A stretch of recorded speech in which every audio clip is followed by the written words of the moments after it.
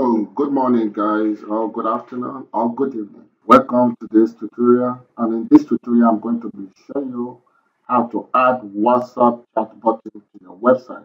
For instance, these are just easy way to collect data from people that visit your website. So the first one I'm going to be showing you is how to add your WhatsApp chat button. For instance, you've gone to some website, you will see a chat button, WhatsApp button on it. This is our dashboard. Just come to plugin and click on add new. Search for a plugin called click to chat and search for it. Yes, this first option here. Are you seeing it? Just click on install and click on activate. Yeah, we are done installing and activating. So this is the plugin click to chat that we're going to be using to add our WhatsApp to. Are we together? This is it. Are you seeing it now? This particular one. So we are going to be adding our phone number to it right now. So just click on click to chat. So WhatsApp number, they will request us to enter our WhatsApp number. Example, WhatsApp or WhatsApp business number with country code, e.g. like it is here. That one is country code, or this one is the mobile number.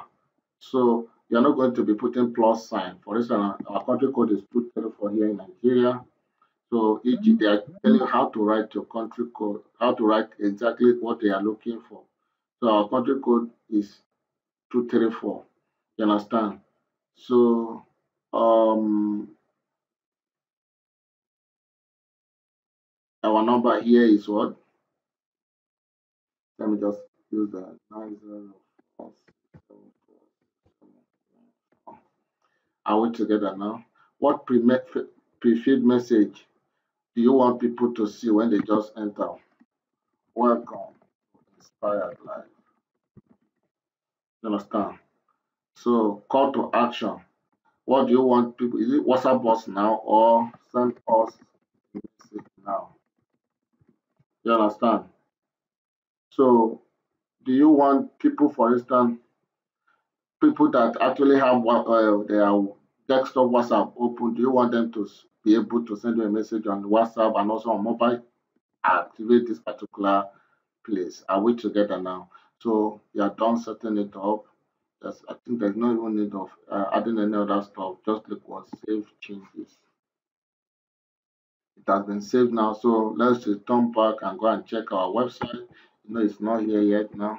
Okay, we have saved this one. We have saved this one. So the next one is okay. Let's open on a new tab. Let's just copy our website. This is it. Control C. Open it here and see whether it has affected the WhatsApp platform. Yeah, are you seeing it now? Send us a message now. Automatically, the WhatsApp plugin has been installed. Once you click on it, and I have WhatsApp on my, see now, I ask you to sign up your web WhatsApp because I'm using a laptop. So if you are using a mobile, definitely you can also, you will definitely, it will redirect you to your WhatsApp app on your phone. So that is how to add a WhatsApp chat to your website. Thank you and see you in the next video.